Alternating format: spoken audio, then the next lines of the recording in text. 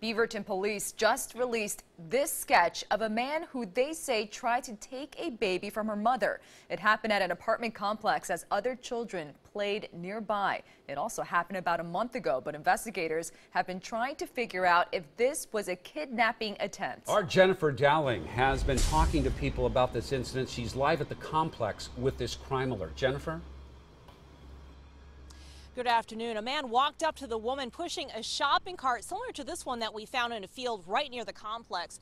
And he actually approached her at that playground just beyond the fence there. He started talking to her and she became uneasy because he looked transient. When he asked to hold her baby, she was terrified. Y me dice que mi baby. Y yo le dije no. In just about any language, it's easy to understand a mother's anguish at the thought of someone taking their child. Dice que mi baby. And the man's like, I like your baby. Could I have her? And then Mama like, no. With some help with translation from her son Kennedy, Hilma Mateas explained what happened next as a homeless man approached her, asking to hold her 1-year-old daughter Sharon on this playground.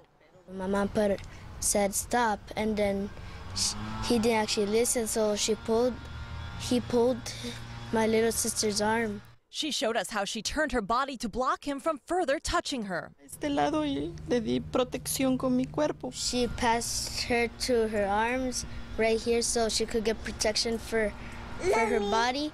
And then he started putting his hands in a pocket. Fortunately, a maintenance man came to intervene. The man that worked here, he chased him to get a better view. You know, is this just a transient that has some mental health issues and is not a threat to the community, or is this something that potentially could be that could happen again? Officer Mike Rowe says it's unclear why the man wanted to hold the child. That's why investigators want to find him. But so far, it's an isolated incident. We have not had any other calls related to an incident like this, or with a description of the suspect like we have here in our composites. Still, Hilma is haunted by the interaction, with a sketch bringing it all back. He looks at him again. She's actually scared.